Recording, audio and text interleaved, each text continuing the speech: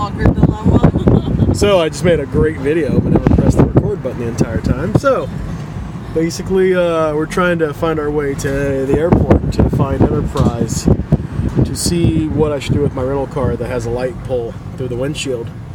Because I'd love to stay at the hotel tonight if we could. They supposedly have generator power they're on and real beds, so that would be somewhat nice, but basically this entire island has been devastated. They recently started a process where any power pole that went down, they would replace the wooden pole with a metal power pole, so or concrete power pole. So a lot of these poles you see that are actually up are the replacement ones, but looking around, you still see that even some of those are slanted. Quite a few have fallen. There's uprooted trees all over the place down here. There's roofs blown off. Windows in homes are completely gone. There was massive flooding people are having. So just gonna kind of run the camera as we drive through town here. Watch those power lines there.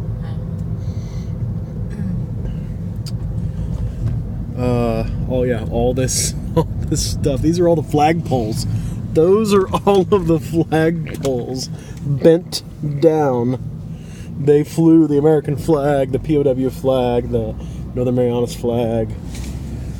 Yeah, this is our drive here, trying to head to the airport. You can see a few cars are out, people trying to kind of triage their issues and try to get help to family members and help to others. And I've heard quite a few of the stores are opening, or all their windows are busted out. That's they're open.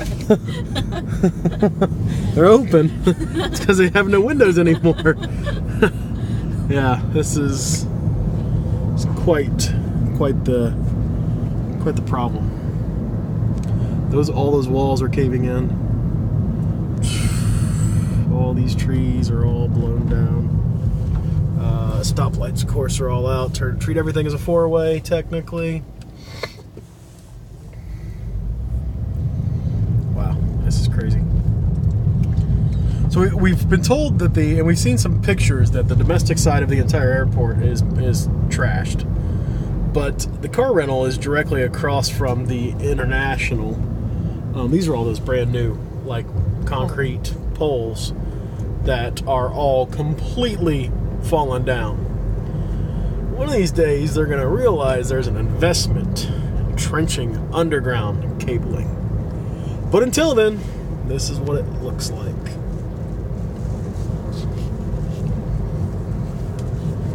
This is crazy. Absolutely crazy. It's starting to rain again.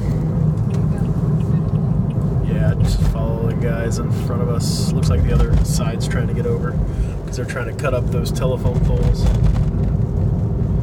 Get them out of the road at least. Yeah, it's gonna be months before you guys have power again.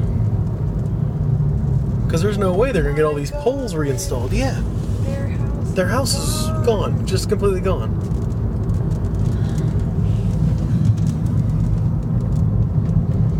We know people that have had their houses flooded. We were talking to a few. Their houses knee-deep in water. These are all just power lines down everywhere. As we look up this hill, just going up this entire hill, on the left side, all of the power lines are down. Every single one of them. They're out here with chainsaws cutting the telephone poles in half, so that way they can get the telephone poles out of the middle of the road. But they're still like wires draped across the road where the line's connected, so I'm assuming they're just cutting them. I don't know. But they're going to be out here for weeks, months, trying to restore power. And it's not like your typical East Coast hurricane that comes through where you get linemen that come in from all over the country to help out. These guys have kind of figured it out themselves. I mean, yeah, FEMA will probably send some assistance in, but you wonder how much is really going to show up. Guam will come over and help, probably, but they had their own issues as well. This is crazy. Fences torn down, just sheet metal everywhere. That house is completely caved in. The roof's gone on this one. Wow. These are just more power lines just dangling. All the trees have been stripped. There's not a single coconut in a tree left. Turned into 15-pound projectiles.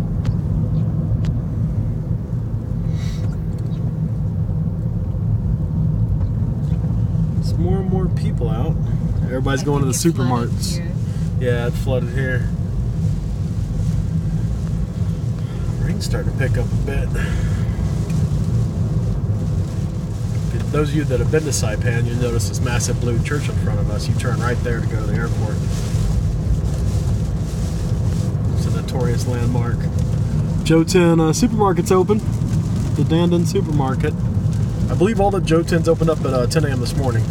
It's 5 o'clock right now, 5 o'clock in the afternoon on Thursday. So we've been locked in at the communications building for a day and a half, 2 days now. So this is our first venture out. Again, for those that saw the pictures on my Facebook and Instagram account, there's a light pole that is smashed into the front windshield of my rental car right now. So thankfully we got the additional insurance, but I don't know how to get another rental car. And of course, as you can see with all the power lines being down, there's no phone communication. Of course, all the phone numbers on the Enterprise website and everything like that is landline numbers. So I don't have a cell phone number or anything like that. So we're trying to venture over to the airport here and see if the Enterprise, if there's anyone there, if they have any cars, if there's any telephone poles in the middle of the road. This is absolutely nuts. Follow that red car. And see, it's weird because mainland, if there's power lines down, you don't drive on the road because usually they're live power lines. Here, as of 10 p.m. night before last, they shut off power to the entire island. So the only way you had power is if you had your own stand-alone generator. So I guess the good part of that is none of these power lines are live right now. So there's not as big of a concern of driving around them and cutting them up and kind of getting them all out of the way. How long it'll take to restore this, I can't fathom to take a guess.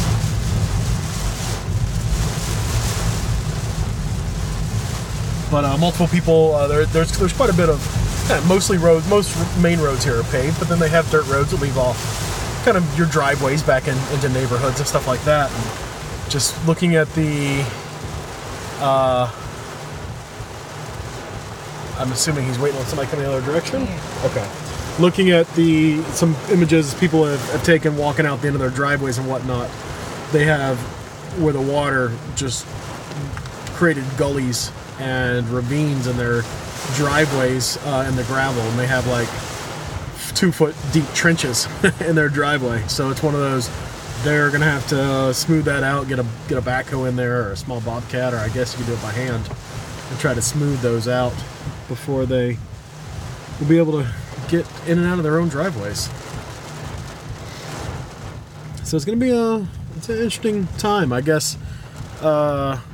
We were hearing that Solidor, whatever that was called, Solidor.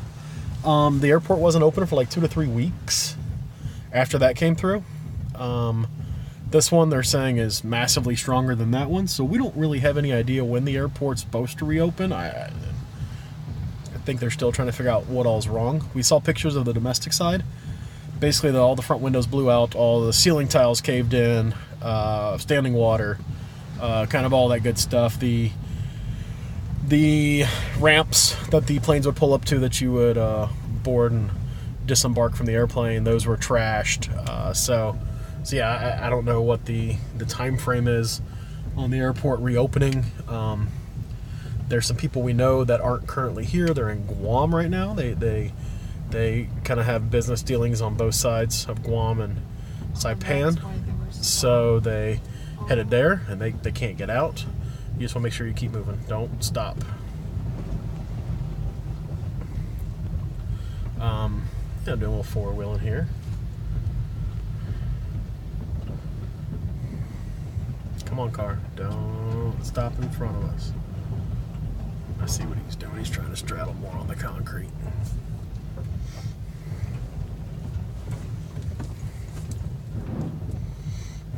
The worst part about this is the road to the airport.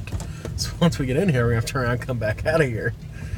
Maybe we can try to use the other way. There's another way? Yeah. There's a back way. There's 3 ways. There's 3 ways. This, that, there. Oh, this, that, and there.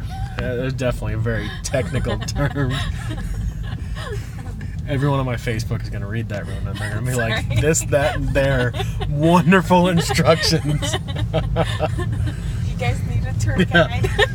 Thankfully, we're not live on Facebook because I figured there was really no point because it's 3 o'clock in the morning back on the East Coast time, so nobody would watch it. So just watch that. There's a cable right above us, right here. Yeah. And then we're going to have to limbo under that one, over this one. This is absolutely sad. Devastating. It's I mean, people's livelihoods and stuff. It's they work hard. They have a place that they're proud of, and they've worked on and gardens and trees and all that kind of stuff, and something that quick, an 18-hour time frame, it's completely destroyed. And it'll probably be years before a lot of this stuff's back to the way it was before the storm came through. There's a shipping container near the building we're at that slid across off the piling, slid across the road, and took out like 15 cars at the police station. Just smashed into their hoods and everything. Where we were parked, I think there was only like maybe 2-3 cars that went unscathed. Everyone else either had broken windshields, broken back windows, puncture holes in the sides where roofs came flying at them. It's just, so it's out of the 15 cars that were parked there, all but 2 have damage that most of them are undrivable. So we don't really know if we can get back to the airport, even what the status of the rental cars will be out here. I'm just hoping, because I'm still here for a week and a half, we can find a vehicle, because we're paying for a rental car that has a light pole smashed into its hood right now. That's looks like the police or FEMA or somebody right there. No, I think that's from the airport. Oh, it's Airport Authority.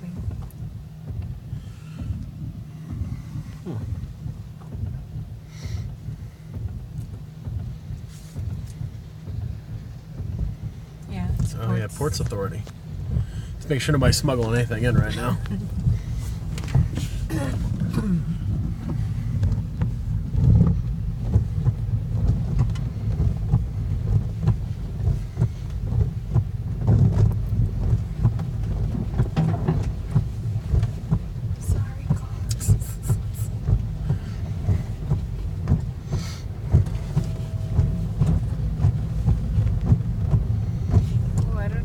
Probably duck under. Left, yeah, duck left. Okay. Go under and over. Oh. This is just devastating. So yeah, I'm going to do the typical, please like, comment, and subscribe. Leave your questions down below in the comment section. It's not a true video unless you tell everyone that. I really don't care if you do any of those. I'll make this thing public, so by all means, share it out. This is the remnants of the Super Typhoon Yutu Category 5 here on Saipan. Again, we're trying to drive to the airport so we can see what the status is of the rental car company. There's a couple other rental car companies here on the island. So funny enough, this has got a massive tourist population, and for some reason, they believe that all mainland Americans drive pink Mustangs, convertibles. That's all we drive, and there's a few pink Hummers. So you get around the touristy area of town, and there are numerous rental car companies, and they rent all these pink Mustangs. So I was contemplating just going to another rental car place and picking up a car just to have something to get back and forth to work in the hotel and food and that kind of stuff. But because the taxi, I mean, we even tried calling taxis, their cars are shot. There's no taxis going. So the problem with that is I'm still paying for an Enterprise car that's got a light pole sticking out of its windshield. And I actually got the insurance, so I'm here for a work trip.